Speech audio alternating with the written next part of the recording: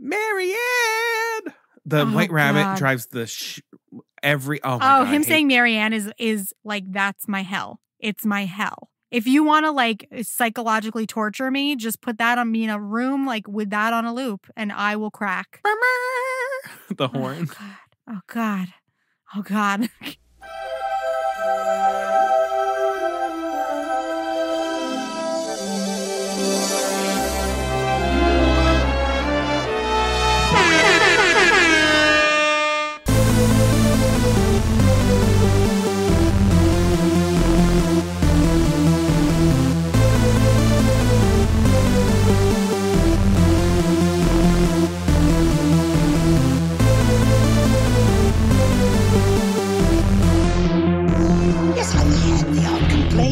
But on the whole, I've been a saint to those poor unfortunate souls.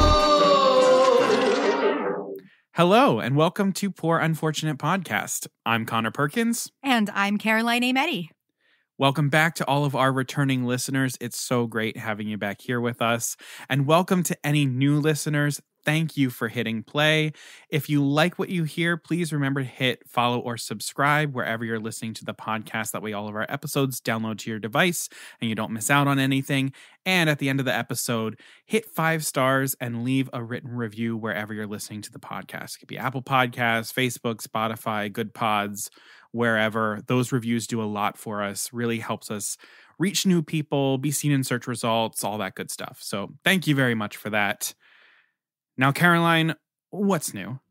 Well, I hate to share this bit of news because I don't think this will be accessible to our listeners by the time this episode airs, but I woke up this morning to a text from Connor in all caps that said, watch this now before it gets taken down. And it was a leaked live-action Little Mermaid trailer. It was very poor quality, but it did the job, baby. And I have to say, I got it because Ryan, one of our listeners, texted me and was like, Ryan. Connor, have you seen this? And Ryan I was like, has kind of been our live-action Little Mermaid source, and I love that for all three of us. Oh, yeah. But it's, even from this like trailer that stopped and started that I could barely see, this might become my entire personality. I'm just warning everybody right now. Yeah, it's dark. Melissa McCarthy's voice sounds so good as Ursula. Incredible. Javier Bardem sounds like so menacing as King Triton, which I love. Like I am. We get the hair flip, the iconic Ariel hair flip. Halle does it. It's set up the same way. Rob Marshall is back, everybody. He is here for his redemption arc from Into the Woods. Yes. We are here for this. Oh my God. It's going to be so good. It can't come soon enough. I'm so excited. And speaking of that, there was a casting call released for actresses to be friends with the live action Ariel in the Disney parks. Yeah. Which is such huge news. We're looking for Black Ariels. Hell fucking yeah. Yes. 2023, we're off to a good start. Yes. And I was wondering, I was like, and this kind of ties into some other news. I was like, is she going to be in the grotto? Because the other news is that actually starting today, when we're recording this, January 22nd, Ariel's Grotto in the Magic Kingdom in Disney World has now officially reopened. So you can go and meet Ariel. And they've announced that Enchanted Tales with Belle will also be returning. Yes. They don't have a date for that yet, right? They do. February 19th. It's coming up.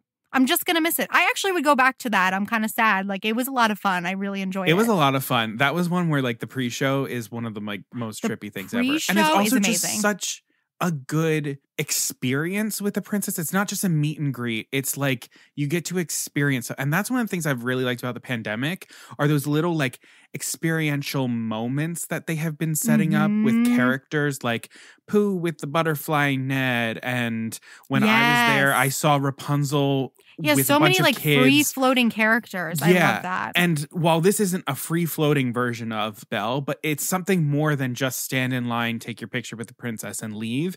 It's an experience with her. And it's so good. And I'm so glad that it's coming back. Okay. Well, also on the note of kind of what we were talking about a bit last time in terms of, folks who run the Disney parks listening to what the guests have to say, there have been some very subtle decor changes to Carousel Coffee at the boardwalk because so many people complained. It's not that much of an improvement, but it's something. And the same thing goes with Apparently, a lot of people were complaining about the outside of Space Mountain being dirty, so they're cleaning it. And that's And great, they're but I'm like, why repainting, I weren't we think. just like cleaning and repainting it anyway? Like, Yeah. what? Why are we letting it get dirty and like moldy? I don't understand. But they're I think listening. they've just been waiting until the last possible second to do literally anything. Yeah. See how far it can go. Yeah. Other news that I heard about is that the Star Cruiser voyages, a lot of them are being canceled. They're super low capacity and they're just canceling them. What is going to be the future of the Star Cruiser? See, I just don't think know, it's going to be sustainable. I saw this person and I feel so bad. I did not remember exactly what the tweet said or who the person was, but they said something to the effect of like, I am exactly who you want for the Star Cruiser. Mm-hmm. I'm a huge fan of Star Wars. But if I'm going to spend $3,500 for one person on 2 nights, I need to know that my storyline that I'm going to get isn't being someone who is going around Galaxy's Edge taking photographs of like cartons to help some musician, do a good concert while somebody else is saving the galaxy. Mm-hmm. Like that's the thing is you don't know what your storyline is going to be. And it's like, and I mean, they're all for breaking things up, but I'm like, I guess you could do tiered pricing based on the story that you get. Honestly, that they makes love sense, tiers. If I got a crappy storyline, but I could afford to go, I'd probably go. Yeah, I'd be like, if it's like a slightly more than an average hotel stay, and I get like one of the subplots, like sure, that's like fine. I'm sweeping the Star Cruiser. It's all right. It's fine. Yeah, but if I pay $3,500 for the Star Cruiser, I want to make sure that like I am up there. I'm communicating with Rey. I'm communicating with the Resistance. Like that is what I want to be doing. Definitely. Or joining the First Order, like one of the two. Yeah. I never thought about that part of it before. Yeah, because you don't know what you're going to get.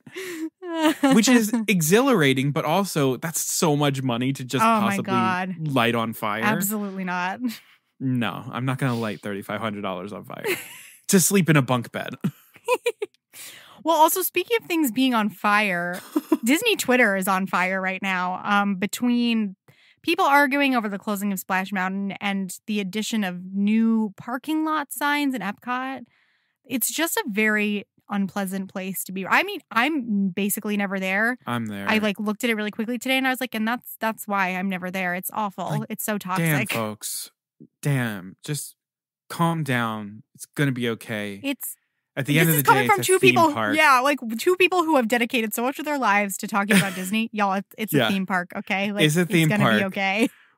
We have opinions and everything, but at the end of the day, there's gonna be things that we like and there's gonna be things that we don't like. Mm-hmm. But honestly, the parking lot change, I think, is gonna be really good. It's gonna be a lot easier for people to remember. Yeah, because they've divided it by space and Earth, so you've got like Nemo and Dory and Moana and Hey Hey, and then on the space side you've got Wally, Eve, Gamora, and Rocket, and it's easy to remember space, Earth, spaceship Earth, Epcot. Mm-hmm. Y'all, we cannot go this hard on every freaking change that they make. Some of them we've got to just let it happen and just say, okay, damn. But one of the other cool things is the Wally and Eve parking lot. Currently, Wally and Eve don't exist in the park, but they have made the announcement that the Wonders of Life Pavilion that has been closed down forever and was like a conference center that was previously announced that was going to be like the Play Pavilion, where it was interactive and stuff like that. They have now scrapped the idea of moving forward with that as the Play Pavilion, and it will be something else. And so people are very hopeful that maybe with the announcement of Wally and Eve as characters for the parking lot, that something Wally focused will be going into that pavilion. Or maybe something will be happening to Mission Space. There's so many people who are like, Mission Space, your days are numbered. So I'm excited. I would love to have Wally and Eve in the park. I think it would be great, especially in the direction that they're going.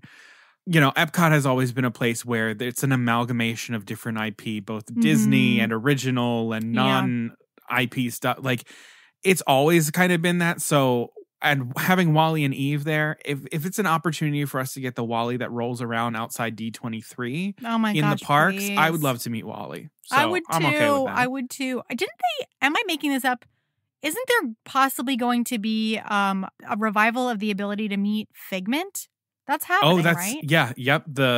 There is currently a sort of imagination station right now, and that's where the Figment popcorn buckets are. Right. And that is where you will meet Figment, and they also have some of the old things from the Imagination Pavilion that used to be in like the Imagination Station area. Yeah. That's there.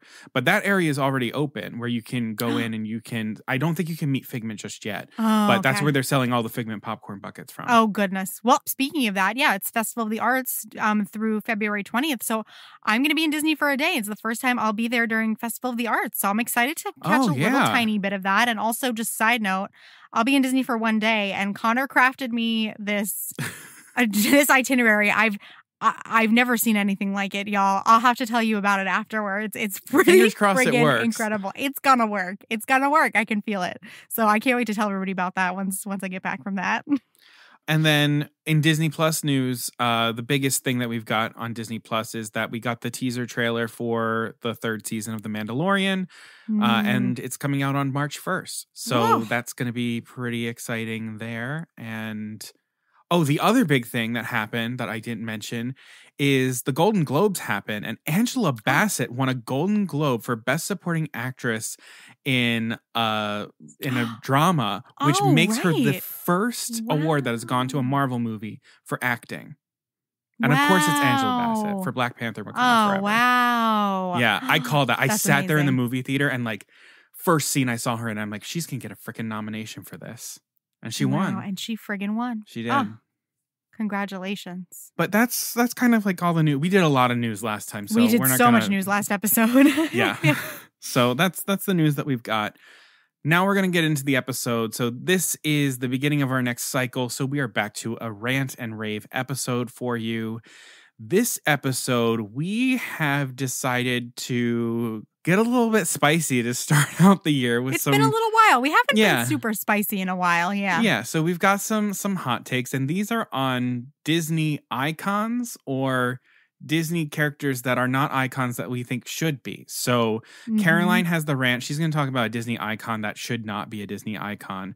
And I have a rave. So I'm going to talk about a Disney character that isn't really seen as an icon, but deserves to be. So Caroline, let's take it away with your rant. All right. Here we go. I'm so excited for this one. This has been a long time coming. This is something I've been holding inside. It's true. Yeah. So here we go. My rant is titled Alice, not a heroine, but a thought experiment manipulated by men. So let's just start. I just want to get on the same page. So everyone knows the page that I'm on when it comes to the term icon being iconic. So iconic is widely known and acknowledged, especially for distinctive excellence. It describes something or someone that is considered symbolic of something else. And an icon is a person or thing widely admired, especially for having great influence or significance in a particular sphere.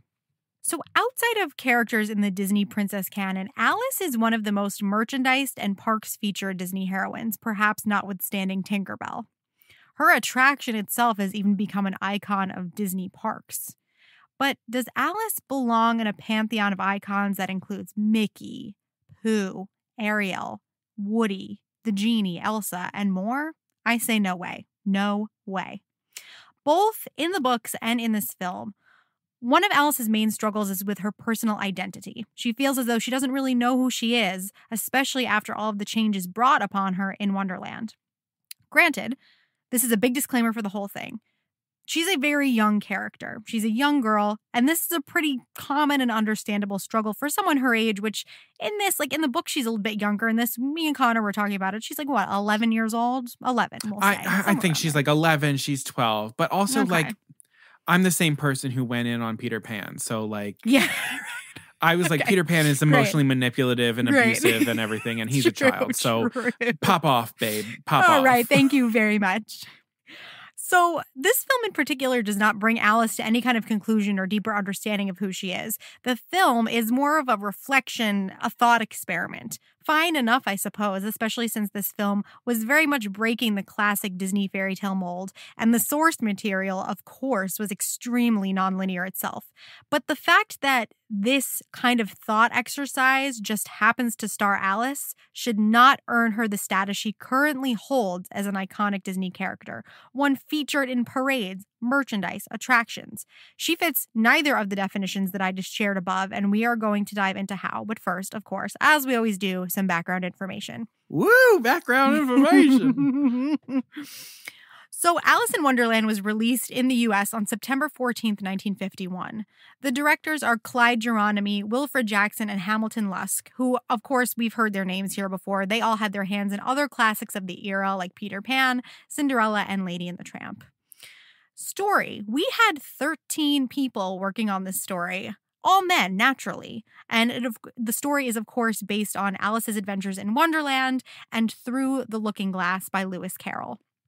The producer is none other than Walt Disney himself, and the movie stars, among others, Catherine Beaumont as Alice, Sterling Holloway as the Cheshire Cat, Verna Felton as the Queen of Hearts, and Ed Wynn as the Mad Hatter. So the budget for the film was $3 million, very modest. But the box office in the 1951 domestic release fell short. It was $2.4 million. But upon re-release in 1974, it earned $3.5 million in domestic box office, and then has had another re-release, and it's made its money back. It took a long time. Yeah. This film contains 16 songs. It doesn't seem like it because some of them are featured for only like a quick moment.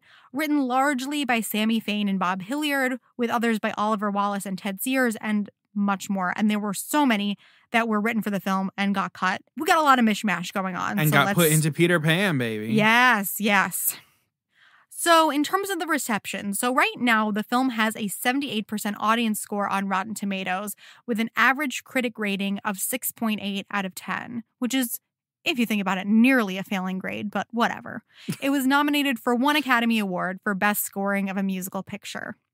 And I pulled this plot synopsis from Rotten Tomatoes because I really couldn't be bothered with anything else, and I will explain why. So, when Alice, a restless young British girl, falls down a rabbit hole, she enters a magical world. There she encounters an odd assortment of characters, including the grinning Cheshire Cat and the goofy Mad Hatter. When Alice ends up in the court of the tyrannical Queen of Hearts, she must stay on the ruler's good side or risk losing her head. So let me just start by acknowledging my bias. Oh, geez. I truly despise Alice in Wonderland. You really do. I find nothing fun, redeeming, or charming about this film, and watching it is true torture for me. Oh my God. Even that Rotten Tomatoes description is just way too epic sounding for the sad excuse for an arc in this film. I also fully acknowledge that Wonderland is meant to be nonsensical and nonlinear. I guess part of it is it's just not my thing, and that's okay. But also, the thrust of Alice's emotional journey should be the thing that we can latch onto and track as she travels through Wonderland, and there just isn't anything to hold on to here. But I will not be sidetracked by my issues with the film. Let's talk about Alice, what we know about her, how she faces her trials in Wonderland, and her place in both literary and cinematic iconography. So let's start with some characteristics. So Disney icons, to me, this is a generalization, but I think it kind of checks out. We love generalizations here. Yeah, great. They're usually defined by one or several of the following characteristics: bravery, kindness, and intelligence. I am here to argue that, sorry, Alice does not really possess any of these three. Let's start with kindness. As a younger Disney character, this trait should arguably be the most accessible to Alice. Children start school, and one of the first things they are taught is to treat people with kindness. Alice, on the other hand, exhibits an awful lot of impatience and outright anger for such a young person, who is, from what I can gather, pretty privileged in her life. First of all, Alice opens the film manifesting a world like Wonderland as she sings A World of My Own, down to magical flowers, rabbits who wear clothing and live in houses, and new birds that she's never even seen. Yes, the real Wonderland does not possess much of the pleasantness that her song seems to describe, but it's pretty telling to me that Alice's go-to reaction is annoyance and anger when she arrives in the place that she wished existed. The first thing that she hears from the doorknob is that nothing is impossible. And her reaction is to raise her eyebrow in annoyance. Isn't this the kind of world she was looking for, where anything can happen? I mean, girl really gives new meaning to "we're all mad here," okay? She also, she just is generally pissed at basically everything that she created. Yeah, exactly. She's like an evil god. Yes, to my next point, Alice argues with the majority of the inhabitants of Wonderland. For example, the flowers. After they have determined she must be a weed and they want her out of their flower bed immediately, they rather rudely shoo her away. They're rude, all right? But when Alice senses that anger from them and that rudeness, her first choice is to bully and one-up them, saying, if I were my right size, I could pick every one of you if I wanted to, and I guess that'll teach you. Damn. To me... She's death threats, basically. Yeah, it's a death threat. To me, this is not in any way, shape, or form a Disney character who should be widely admired, as the definition of an icon suggests. I don't see much of a point of going on an adventure with this grouch ball, okay? So also, side note, talking about the flowers, it was hilarious to me that Alice is a really terrible singer. It almost feels like Disney is trying to make me hate her, okay? She can't oh my sing. God. Just her voice crack, and I'm just like, she's starting way too high. It's awful. Oh, God, Lord, it's nightmarish. Oh, it's so good. Genius. Then later, the Momraths point Alice to a path right when she's about to be at her lowest point. And rather than thanking them, she just scurries off, claiming that she just knew that she would find a path sooner or later. So she picks on everybody else for having no manners, and she absolutely has none either. So hypocrite also. It's almost satisfying to me to watch Alice be faced with the almost as quick to anger Queen of Hearts. I'm not a huge fan of the Queen of Hearts as a villain per se, but I also don't think it's a good sign that I want a Disney heroine to get her ass beat a little bit. I can enjoy a villain's villainry while still getting excited for the hero to best them, a la Hades and Hercules, for example. But more on that when we cover bravery. And just in general, Alice has an air of snobbery. We see a lot of turning up her nose, stomping away, refusing to listen, whether it's to the inhabitants of Wonderland or even to her own sister at the beginning of the movie. Yeah, she does a lot of sulking. She's a snit. Not iconic behavior, especially when she doesn't change or at least have an air of mischief or sweetness to offset some of these more childish tantrums. It's just simply no fun to watch Alice discover this new world because of that. And I think it's the heart of why I find this movie so irritating. Next up. Caroline, I am living right now. Living. So next up, intelligence. Since Alice is young, I'll look at this through the lens of smarts and common sense that an around 11-year-old should have.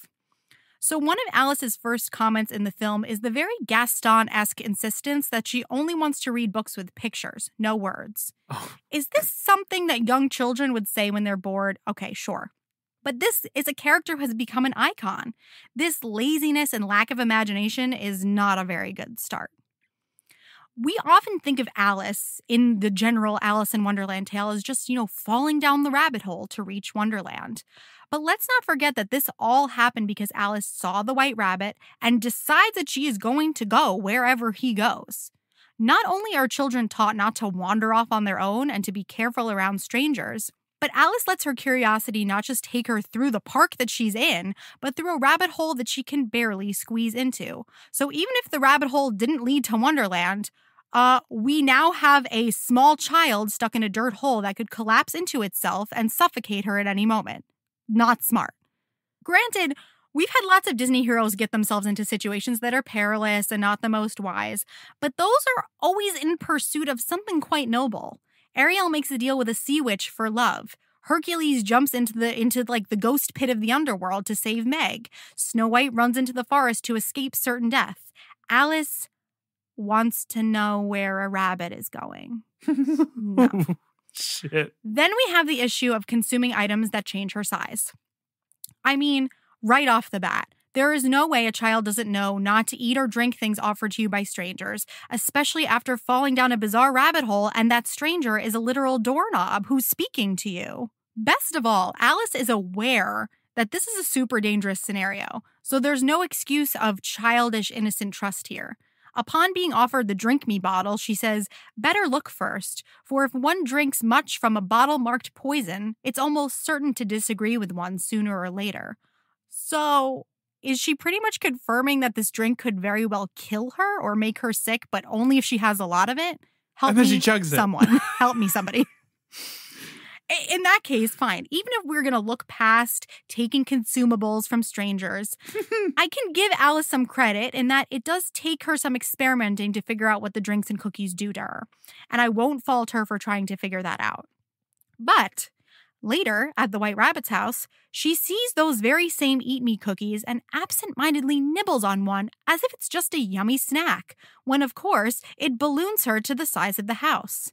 Lots of heroines of Alice's type, which we will get to, are much better at gathering whatever clues and rules that they can about the new world they've entered, while Alice makes absolutely no such effort. On a related note... Oh my God. On a related note, as maddening as I can agree the inhabitants of Wonderland are, many of them drop Alice clues, often in the form of stories and songs, which is exactly the form lessons for young children often take, and Alice doesn't pick up on any of their messages. Tweedledee and Tweedledum share with Alice the story of the curious oysters, with curious in the title. Alice, who is aware of her curious tendencies, could pretty easily connect the story to her. The curious characters in the story are tricked and murdered. Yeah, this might be a major warning to you, but no. Tweedledee and Tweedledum then literally tell Alice, there's a good moral to this story. And she says, oh yes, a very good moral, if you happen to be an oyster.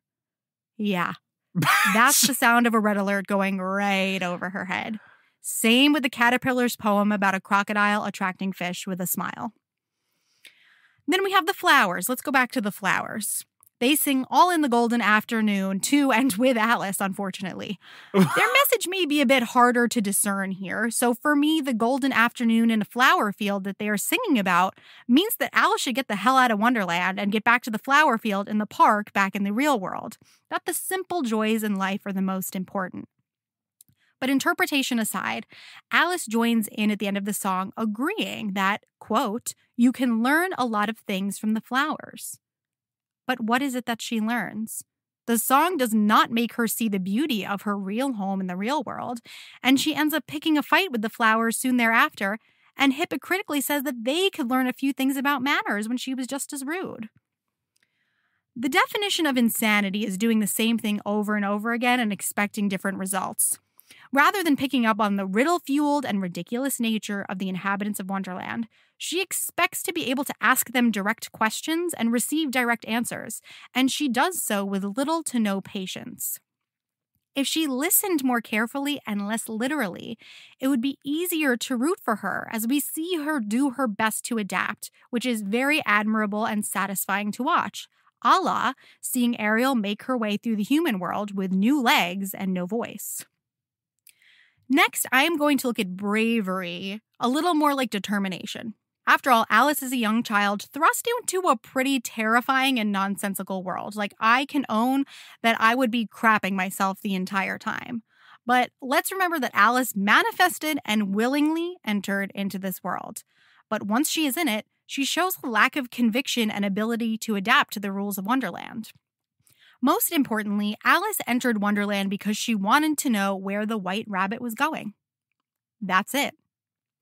She then abandons this extremely simple motivation as soon as Wonderland becomes too frustrating for her, saying, that rabbit, who cares where he's going anyway? Girl, did you really just bring us here for nothing? If Alice's defining characteristic is going to be curiosity, and it's so easily abandoned in the face of frustration, I do not believe that she is the paragon of curiosity. I'd give that to Ariel, Rapunzel, or even Belle. Alice's bravery is also conditional on her size. She threatens the flowers with her size, and she only stands up to the Queen of Hearts when she grows to the size of the courtroom. Some of the most magical Disney moments happen when the little guy fights the system, a la Bernard and Bianca, Judy Hopps, or Snow White combating suffering with kindness. Alice's face-off with the big bad, the Queen of Hearts, isn't really much of one at all. It just ends with her pretty much making a run for it. Yeah. After using no ingenuity, sense, or bravery to get what she wants out of the queen. She just gets woken up by her sister in the end. It's pathetic. Like, she doesn't do anything. So now that we've talked about these three characteristics, here's my other issue with Alice as an icon. Alice doesn't learn anything. One redeeming thing about her, I will say, is that she is very aware that her curiosity can lead her to trouble. Points for a young kid knowing this, and totally okay with me that she has a flaw. But it's never resolved, and she never learns anything further about her own curiosity throughout the course of the film. And we get so close.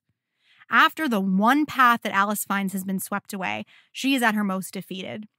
On the verge of tears, she says, "If I'd listened earlier, I wouldn't be here. But that's just the trouble with me. I give myself very good advice, but I very seldom follow it." Aha! That sounds like the beginning of a lesson being learned. It also leads into this very contemplative moment that we've been needing from Alice. She sings about the way that being patient is very good advice, but also talks about the way waiting makes her feel curious. It's very endearing, and it's a very innocent and childlike reflection. And damn it, I was like, I'm starting to feel for this girl. Seeing her forlorn and crying is actually really damn sad. And she really recognizes the fact that not stopping to think while driven by her curiosity has real consequences. We get this very Disney princess-esque moment as the creatures of Wonderland look on sadly and they cry along with Alice. And it's this moment for me where the film actually locks in emotionally, which for me feels like what the Disney take on Lewis Carroll's twisted story should be.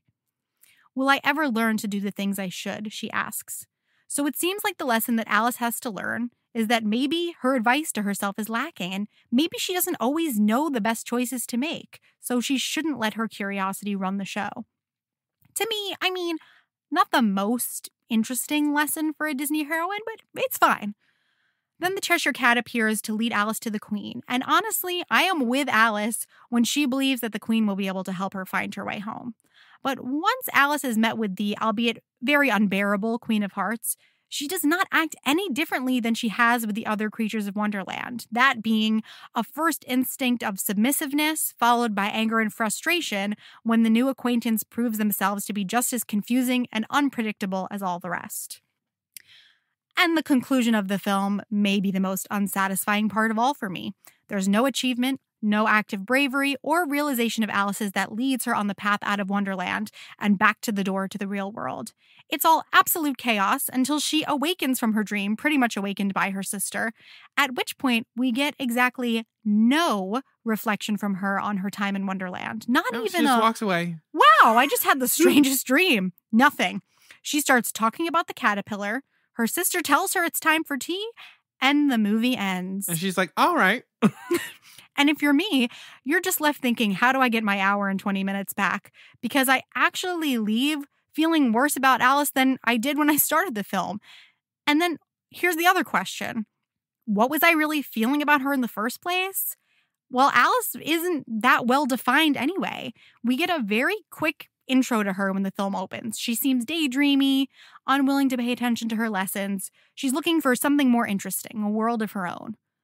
Throughout the course of the film, it's hard to define who Alice is outside of her reactions to the creatures of Wonderland. She's curious, as she tells us many times, and the main feature of her character is an inability to know herself. She says in many different ways that she doesn't know herself or how to be herself because she's changed so many times in Wonderland. But I'm also not convinced that she knew herself before. And while this is actually a pretty interesting idea to play with, it does not a Disney icon make. If we go back to the definition of iconic, it describes something or someone that is considered symbolic of something else. So someone iconic should be symbolic and easily defined, as I think most Disney icons are. I also think the 3-word Disney princess test is a pretty good gauge of this. Mm-hmm. What would Alice's 3 words be? Besides curious, I really don't have much. Annoying. Mean. Whiny. Adventurous doesn't feel like a fit either, given how easily she is willing to give up on her one simple mission in Wonderland. Like a dreamer? We have those already. And Alice's dreams also don't feel inspiring or specific. She hates her dreams. She hates her them. dreams. It would help so much if her dream of a world of her own was even, like, a place where everything is silly and not so serious. It would just at least provide more insight into who she is. She's silly. She's whimsical. But we have nothing. Or if she actually just enjoyed the world that she created. There's no joy in what she's done. There's no joy. And that's different from the book. I feel like in the book, like, she does engage with the world. I completely agree with you. And is, like, enjoying it. Now, of course, there's another factor in this, and that there's so much discussion about the way that Lewis Carroll might have written the characters of the Alice stories to represent different mental illnesses. And many believe that Alice is meant to represent depersonalization disorder, DPD, characterized by a disordered and fragmented sense of self, with symptoms including feelings of not belonging in one's own body, lack of ownership of thoughts and memories, and that movements are initiated without conscious intention, numbing of emotions, things like that. Oh, damn. And while this makes for an interesting literary character and an examination of the mind, this to me does not form the basis of a character who should be considered as iconic and common as she is in the Disney canon. Which makes me wonder why she is so popular in terms of merchandise and her features in the parks. The Alice you meet in the parks is often very polite and dainty. And while there are some aspects of this in the Alice from the film, that's not really an accurate representation of the gal that we meet in the film. Can you imagine her just like bitch slapping a kid? Yeah, that's what she would do. Let's be real. She'd be mean. Sometimes in the parks, she skips around with the Mad Hatter, who, let me remind you, pissed her off immensely in the film. And outside of that, she's just pretty generic. I would actually love to talk to someone who has been friends with Alice in the parks to find out more about how Disney at large wants her to be portrayed, because the basis just sure ain't there in the films. In her parks appearances, Alice fills more of the trope that I think everyone wants her to be, but she really isn't. Innocent, curious, and relatable.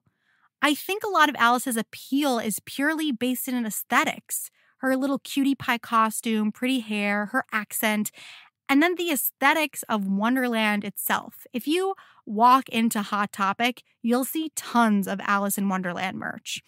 But I believe that has to do with what Wonderland stands for and looks like, rather than any attachment that folks have to Alice. And if we're talking aesthetics of Alice herself, I feel like Wendy pretty much gets the same job done as her. So we don't need Alice as an icon for the vibes either. I think folks are drawn to, an innocent in a Wonderland, that trope. And you know who does that a million times better? Dorothy and the Wizard of Oz. Mm-hmm. There have been many memes made about the similarities between Dorothy Gale and Alice. And it actually is believed that L. Frank Baum was indeed inspired by Alice in his creation of Dorothy down to her appearance. But wow, did he take a trope and improve it? If we want to compare both heroines in their most widely known film versions, Dorothy fulfills all the same cliches as Alice, but is filled to the brim with way more heart. I mean, first of all, Dorothy's manifestation of Oz makes a lot of sense. She wants to go over the rainbow, to be free from a world that not only makes her feel trapped, but is filled with nasty people like Miss Gulch. There's a tangible thing that she's trying to escape from. Dorothy reacts with empathy to the creatures that she meets in Oz, no matter how odd or cruel. As soon as possible, she attempts to adapt to the rules of Oz, determining who she should listen to and how to reach her goal, which is to return home. Not to mention, we get to see Dorothy's heart on display as she brings her beloved Toto on her adventure, while Alice just goes, "See ya, Dinah," and Bye, leaves Dinah. the poor cat behind to just fend for herself in the real world. Honestly, Dinah got the better end of that deal. She's like, oh, thank God, I get to be away from her for a while. Both gals wake from a dream back in their real lives. While Alice remains the same girl that we met at the film start, Dorothy reflects on the way her heart's desire can be found just in her own backyard, if only she's willing to see it. Her greater appreciation for her home and loved ones after being taken from them is something that we can all grasp onto and relate to our own lives. I won't go on and on about Dorothy. I know that she is not a replacement for Alice in the Disney canon, because she ain't Disney. But ultimately, I believe whatever defining characteristics we can glean from Alice can be found in many other more iconic characters, Disney and otherwise. Going back to the definition of iconic, Alice is certainly not symbolic of this era in Disney animation and is not a distinctively excellent example of a Disney title character, and she's nowhere near defined enough as her own person to be so. As for the definition of an icon, she should not be admired for having significance in the Disney sphere, not only because she displays far from admirable smarts and heart, but because of her lack of endearment to audiences when her film premiered. The box office of the original release of Alice in Wonderland was lackluster, and Disney took a loss on the film. In the book Walt Disney, The Triumph of an American Imagination, Neil Gabler notes that Walt himself said that the film lacked heart. Walt had toyed with and developed the idea of a film version of the Alice stories many times throughout his career, often with the plan for a combination of live action and animated elements, which he did accomplish in short form as a young man creating laughograms with a live-action Alice in an animated world. He tinkered with this in a full-length version many times, but it was concept drawings from Mary Blair that pushed him to move forward with a fully animated Alice story. So the impetus for the film was the design rather than the story or the main character. So for this same reason, Alice in Wonderland has become more appreciated over time, especially when the film's trippy look was adopted by college-age viewers as a symbol of 1970s drug culture, which is so funny to me. The film is hailed as a classic now, but I firmly believe that it's for its design only. Mm-hmm. Animator Ward Kimball felt the film failed because, and I quote, "it suffered from too many cooks, directors." Here was a case of 5 directors, each trying to top the other guy and make his sequence the biggest and craziest in the show. This had a self-canceling effect on the final product. And to me, here is the ultimate proof of the failure of the character of Alice. How on earth could an all-male team of writers and directors tell the story of a girl's questioning and at least partial discovery of self? If Alice comes off as a snit, as weak, as confused, would that not be pretty representative of the way society was still stereotyping women, especially young women in the 1950s? Let's let Alice as a Disney heroine go and consider her simply as an aspect or reflection of a fantastical world that piques our own curiosity, rather than a beacon of curiosity and adventure itself. Female protagonists deserve so much better. Damn. Oh my God. I have been waiting for this for a very long time. Yeah, I feel like she and Merida have just kind of been sitting there waiting for me to come for them. Yeah, and now you've gotten them both. Yeah. How does it feel? I hate that I'm coming for women, though. I hate it. But it's like, I feel like I've come to the conclusion with both of them, it's not like their fault. It's a lot of the production just lets them down. Yeah, it's a lot of the men that tamper with shit and then ruin it. Absolutely. I fully am here for all of it. Alice, go back and if you are someone who is sitting here in this rant being like, but, go back and watch this movie. Actually watch what Alice does. That's exactly right, because that's what I'm saying is she's taken on this weird life of her own that is not a realistic reflection of who she is in the movie at all. And Peter Pan is exactly the same way. Yes, I agree with you. Yeah, you're right. Yeah. Wow, that's interesting. That's interesting. Also, I want to know, I don't think I really know from you, how do you feel about that movie overall? Like, can you like get through that? I don't think you, I know you don't hate it as much as me. I enjoy watching Alice in Wonderland, but it's mostly just for pretty much every other character but Alice.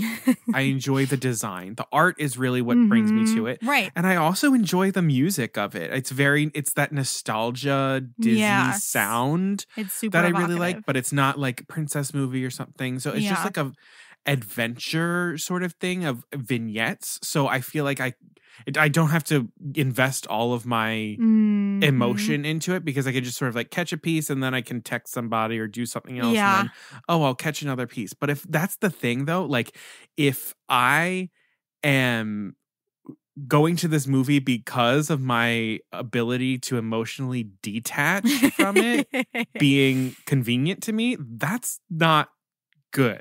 It just, aside from me not liking Alice, I don't like any of the other characters. The whole thing, and again, this is the part that's just completely personal to me. There's no basis in fact. It just gives me the major ick. Oh. Like it makes me feel uneasy and terrible all the time. but yeah, no, for me, what brings me back is the art of it. It's not because it's a great story, because it's not. Yeah. It's I mean, it is a great story. Alice in Wonderland is the book is great. I like the book a lot. Story. I mean, I think they chose all of the right scenes to do. Like, if you're going to adapt Alice in Wonderland, I think they chose all the right stuff. But you can feel the disjointedness of it, and you can feel the competition, because you're absolutely right. The one-upmanship, because why is the unbirthday scene going just as hard as the walrus and the carpenter? The world and the vibes just feel very male. They feel so male to me. And like, I think that's why it makes me feel uneasy. Except for the art. The art feels female to me. I feel Mary Blair in the art. Right. Yeah, it's a weird juxtaposition. Yeah. I'm glad that you did that rant. I think it was definitely time. And I thoroughly enjoyed it. I will come for a male character next time. I'm done bashing the women. I'm done. Great. Well, you have a good perspective on it, so. Okay. Thank you. All right. Well, I'm going to hop into my rave, and I just buckle in, folks, because this has been a long time coming. Yes, I've been waiting for this one for quite some time. Yeah, I'm just gonna start in. I'm not even gonna tell you. I'm gonna reveal it in a very dramatic way, because I've basically written everything out. So here we go. An icon, by definition, is a representative symbol worthy of veneration, something that we should look to, or in the case of people or personalities, someone that has changed the fabric of the world significantly enough to be deemed noteworthy. So in thinking of Disney, we have a number of iconic characters, from Mickey Mouse and Tinkerbell to Ariel and even Stitch. And there's one such character that I would elevate to icon status that is too often overlooked. A character that, in my view, exceeds many of the other Disney icons by being a symbol that we should aspire to be more like. And I think it is fitting that my first rave of 2023, the Year of the Rabbit, is about none other than one of the finest Disney heroes ever created, Judy Hopps. Yes. So yes, folks, this is my Zootopia rave moment. It's happening. And as I usually do, I'm going to give you a little bit of background information about Zootopia. So Zootopia was released on March 4th, 2016. It was directed by Byron Howard and Rich Moore. The screenplay is by Jared Bush and Phil Johnston. And the story is by Byron Howard, Rich Moore, Jared Bush, Jim Reardon, Josie Trinidad, Phil Johnston, and Jennifer Lee. That many people worked on this story, and we're so much better off for it. It was produced by Clark Spencer, and it stars, among others, Jennifer Goodwin as Judy Hopps, Jason Bateman as Nick Wilde, Idris Elba as Chief Bogo, Nate Torrance as Benjamin Clawhauser, J.K. Simmons as Mayor Lionheart, Jenny Slate as Assistant Mayor Bellwether, and Shakira as Gazelle. What a cast. The budget for this movie was $150 million, and the box office raked in $1.025 billion worldwide. I didn't know that. Oh, yeah.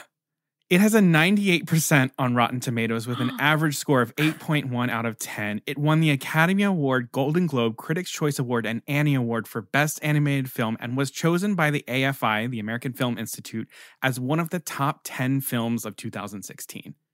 Wow. If you could tell, I am really excited to talk about this. I know, you're so happy. So I'm going to give you a plot synopsis. I just took this from Wikipedia because I had so many other things to write about and I didn't bother writing this. So taking place in the titular city of Zootopia, where anthropomorphic mammals coexist, it tells the story of an unlikely partnership between a rabbit police officer and a red fox con artist as they uncover a criminal conspiracy involving the disappearance of predators. I'm going to get into my rave now, but beware because spoilers are ahead. So if you have never watched Zootopia, it is a mystery. So I would say just really, for real, stop this right now until you can watch Zootopia and then finish my rave, because I don't want to take that away from you if you haven't seen it. It's such a good movie. Clearly, I've just laid out all of its accolades. So you should go watch this movie. All right. So now that we've gone and done that, I could go on at length about how this movie is an example of how Disney changed the game again in terms of the stories we can tell through this medium, what themes are possible to talk about in global family entertainment, and how we talk about them as well. But that's not this rave. Instead, I'm going to look at a new type of hero that came out of this movie and effectively gave us the blueprint for what a complex modern hero could look like. I'm going to boil all of that down to 3 main personality traits of Judy Hopps that are the roadmap for an iconic hero of today, how she demonstrates them, and why they are important in the first place. So the first character trait I'm going to dive into, Judy is dedicated/determined. Dedication or determination is the quality of one's commitment to a purpose. You're sticking with something despite the difficulty of the situation you find yourself in because you have a deep connection to what it is that you are doing and why you're doing it in the first place. In a world of short attention spans and endless scrolling, the stick-to-itness of this quality I personally find to be quite lacking. In many ways, I see culturally a shift to prioritize comfort over growth, which can lead to abandoning something at the first sign of resistance. Now, I'm not saying that people don't deserve to be comfortable or should continue with things that are unsafe for them. But there's also a beauty in struggle when you are connected to a purpose or a reason behind something that you're trying to do. And those determined and dedicated people, they stand out. We learn very quickly that Judy Hopps is one of these dedicated and determined characters with her adoption of Gideon Gray's offhand comment about her, "I don't know when to quit." Cut to her training at the police academy as an adult rabbit and struggling to keep up with peers who might be predisposed to do well at many of the physical tasks of being a police officer in the animal kingdom. But Judy meets the resistance and doesn't give up. She is committed to her dream of making the world a better place as an officer and eventually succeeds. She graduates the police academy as valedictorian and the first officer of her species. But her success isn't achieved because of someone else intervening or some sort of deus ex machina. It all comes from her own determination. She puts in the work and thinks creatively about how to use what is uniquely Judy to address the obstacles between her and her dream. And I think that is something that we can all remind ourselves of from time to time, that our dedication to a cause can reveal the best and most special parts about ourselves. Aw, yeah. Trait number 2, Judy Hopps is optimistic. Optimism is your ability to see the best in the situation, to have hope and confidence in a positive outcome. Jumping back into our modern world for a second, why this is important, there is this nihilistic trap that is increasingly easy to fall into. It can almost be cool or trendy or of the moment to give into the doom and gloom. With everything going wrong in the world, what's the point? Or worse, we take the little bit of light or good and squash it down in order to temper our expectations so the inevitable loss doesn't hit so hard. Oh my God, excuse me. Stop. I know, right? Sprinkle in the fact that many media outlets prey on fear factor in order to keep us constantly consuming news, and it makes for a pretty bleak view of the world.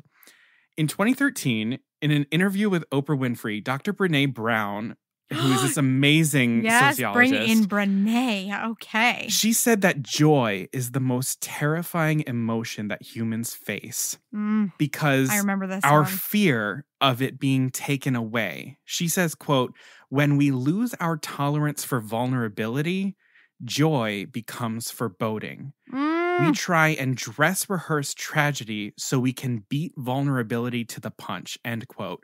Oh, I'm please. just going to let that sit there for a second. But what is optimism if not the ability to hope for joy? Judy Hopps actively practices optimism on herself, on others, and on the world around her. She sees a shitty parking duty assignment as an opportunity to exceed an expectation, writing 200 tickets by noon as opposed to 100 by the end of the day. Now, granted, she's writing parking tickets, and I'm not a fan of parking tickets, but I love the optimism here. She reminds her parents before heading into Zootopia that Gideon Grey was just a jerk who happened to be a fox, not a jerk because he was a fox. She sees her small, worn-down apartment as a place that is allowing her to live out her dream. And when she's having a bad day working her parking duty assignment, she forces herself to hold onto some optimism for herself. She repeats, "I am a real cop.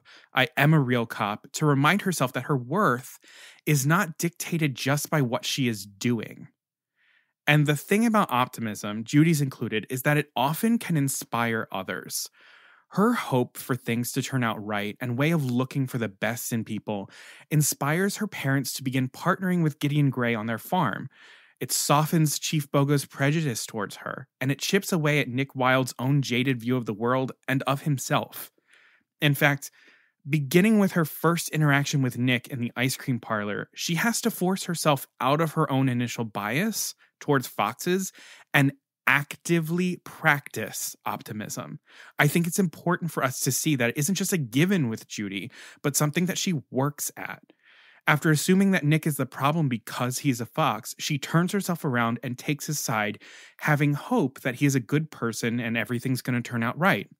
And does she get hustled by him? Yes, she does. But her optimism and good heart continually challenges him to the point that he starts to believe it too. He takes the application to the police academy and eventually becomes her partner by the end of the film.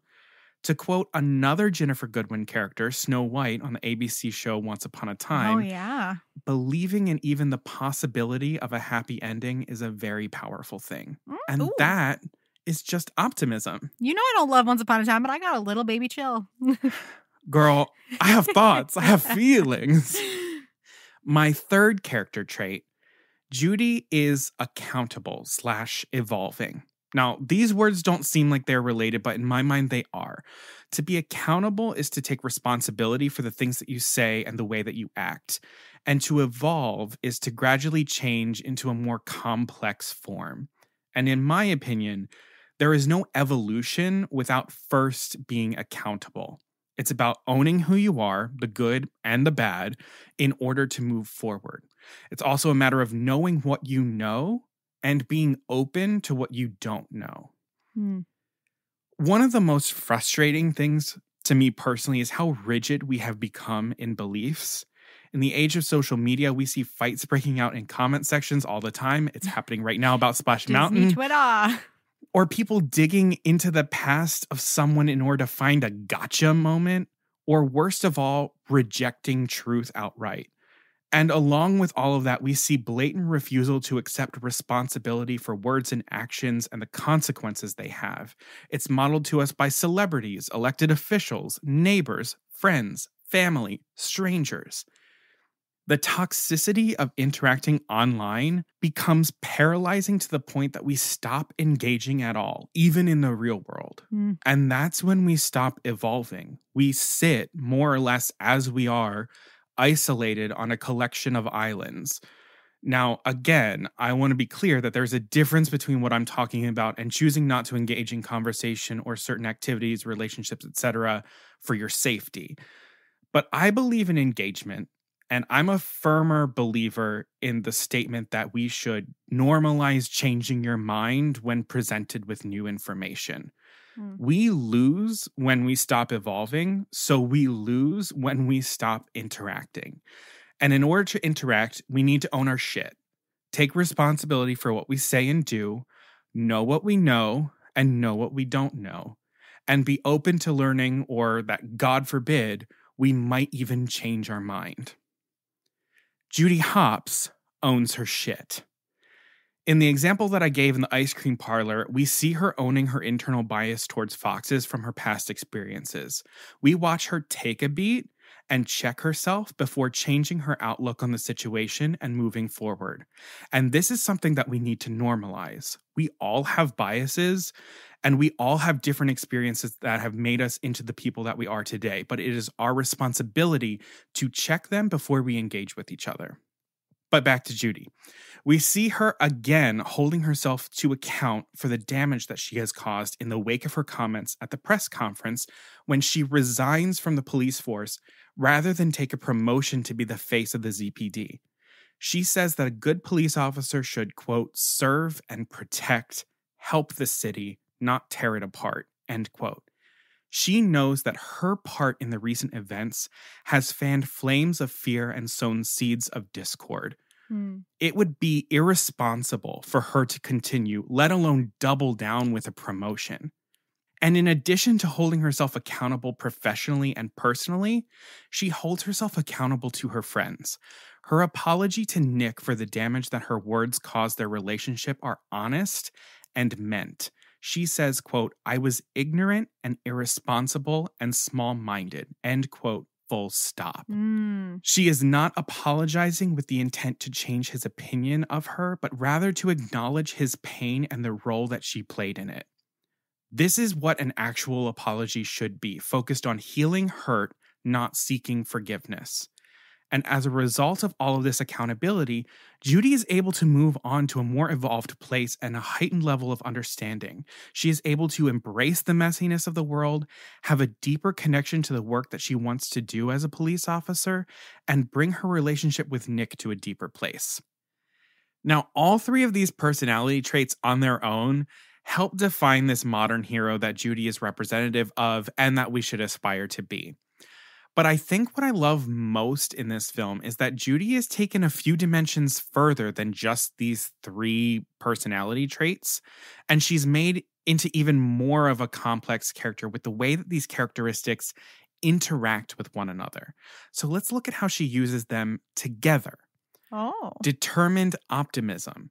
Her commitment to having hope for a positive outcome, making optimism the purpose to which she is committed. We see this in her self-motivation and willingness to work on a case that has been dismissed and deemed unworkable. She even goes a step further and bets her entire career on her ability to solve this case. She is that committed to things working out for the best. And honestly, I think we should all bet on ourselves a bit more and trust our own ability to make things work out. Next thing, optimistic accountability, believing that she can make something right and has the responsibility to do so. When Judy has the epiphany on her parents' farm at the end of the film that the night howlers are flowers, she does not hesitate to get in the truck and head back to the city to make it right. She could just as easily have called it in from the farm and let someone else handle it, but she knew that at the end of the day, she had the responsibility to fix a mess that she contributed to. And moreover, she believed wholeheartedly that she could solve the case to make things right. And then evolving dedication. This is both being able to change what it is that you are dedicated to and also being dedicated to change, especially the perceptions of others. The Judy at the beginning of the film that wants to, quote, make the world a better place is very different from the one at the end who says those same words. At the beginning of the film, she was dedicated to a more naive view of the world that glosses over the conflict and seeks harmony. But by the end, she has evolved this dedication to making the world better by realizing that differences need to be celebrated and the mess of it all embraced. In being dedicated to change, we see this in the way that Judy is determined to make a difference and be a better version of herself. Each moment she holds herself accountable, she is demonstrating her commitment to being better. Perhaps the best example being the open acknowledgement of having limitations and making mistakes in her speech at the police academy graduation. As for being committed to changing perceptions of others, we get introduced to that in the opening scene at the talent show, and it follows her through the entire story. She is constantly pushing people to see her outside of their preconceptions, from showing the police academy coach how she can excel at the obstacle course, to showing Nick that everyone isn't locked into stereotypes when she hustles him. Judy is constantly challenging everyone around her and herself to be better and open their minds. And to take it all one step further, we get to see all three of these characteristics working together. Judy's final speech is the fusion of her dedication, determination, her optimism, and her accountability/evolution as she articulates a vision for the future. And I'm going to end this rave by just reading her final monologue and letting it stand for itself. So here it is. When I was a kid, I thought Zootopia was this perfect place where everyone got along and anyone could be anything. Turns out, real life is a little bit more complicated than a slogan on a bumper sticker. Real life is messy. We all have limitations. We all make mistakes, which means, hey, glass half full, we all have a lot in common. And the more we try to understand one another, the more exceptional each of us will be. But we have to try. So no matter what type of animal you are, from the biggest elephant to our first fox, I implore you, try. Try to make the world a better place. Look inside yourself and recognize that change starts with you. It starts with me. It starts with all of us. Judy Hopps is the complex modern hero we have been waiting for. She is multidimensional and flawed and current. She shows us a way to navigate our own messy and complicated world right now through acceptance and calling for us all to be better. Judy is the icon without the status. This dumb bunny is the character we should be putting forward as someone to look up to aspire to be. Judy Hopps is the symbol for a better future. How do you feel? There's my rave, baby. First one in 2023. You've been holding that in your heart for so long. How do you feel? I really have. Oh my God. No, I have been holding that in probably since the first moment I saw Zootopia. I fell in love with this movie. I know. The first Funko Pop I ever got was Judy Hopps. Yeah. It was a gift. But yeah, I look at Judy Hopps and I'm like, she should be at the forefront of a lot of people's minds more often than I think she is. Zootopia, even as a film, should be something that is more at our minds because it's quite an easy film to watch. Like, I agree. It's some heavy hitting topics, but it's really easy and enjoyable to watch. And I love an animal mystery. Like, I love The Rescuers. Really? I love The Great Mouse Detective. Oh my God, that's your genre. Wait. Oh my God, something just animal locked mystery, into place. baby. Animal mystery is animal your genre. Mystery. It's my shit. Oh my God. But Judy Hopps is my gal. I love Judy Hopps. I know. But I think the thing that I love most about her is that she's very flawed. And it's not about her succeeding in spite of her flaws. In many ways, she succeeds as a character because of her flaws. Because she makes mistakes and owns them and makes them right. And I'm like, that's like, sure, there are other Disney characters that like fuck up, but their happy ending that they have is usually not necessarily related to the mistake that they made or truly about owning their mistake. Yeah. Her happy ending is that we're going to keep making mistakes. And it's in the song. It's in Try Everything. I know. I'll keep on making these new mistakes.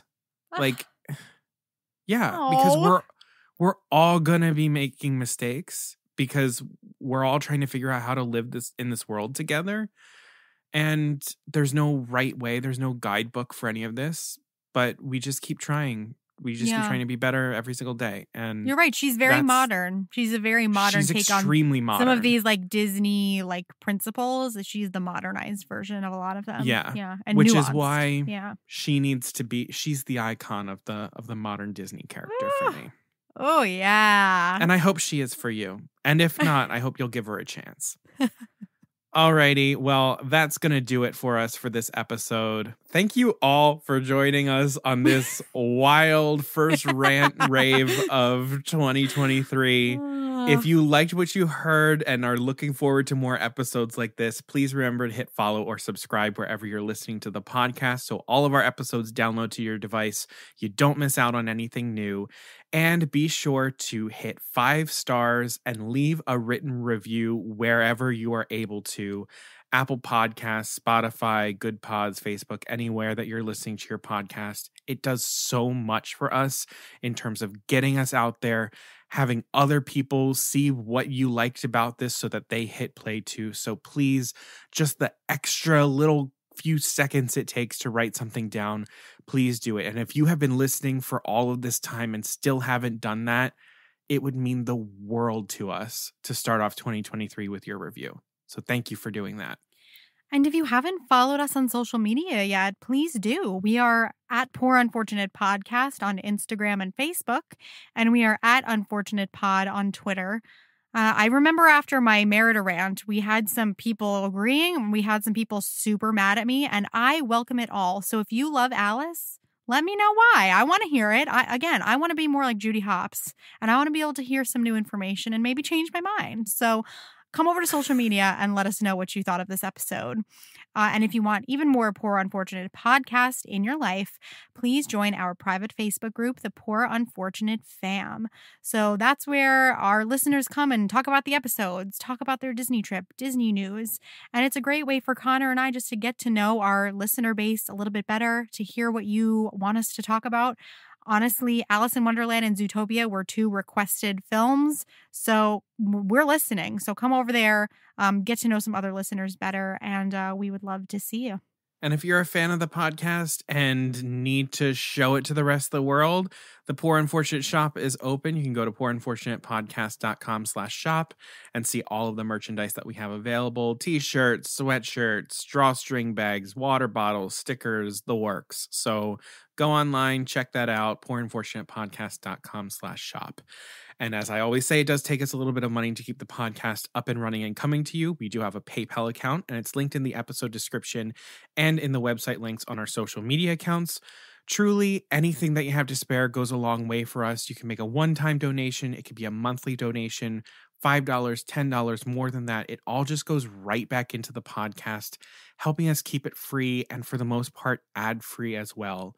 So thank you very much. And to all of our donors, especially the ones who are donating monthly, thank you so, so much for your support. Thank you. Well, that's going to do it for us for the end of the episode thingamajig. Yep, absolutely. Until next time, oh, no, we don't do that.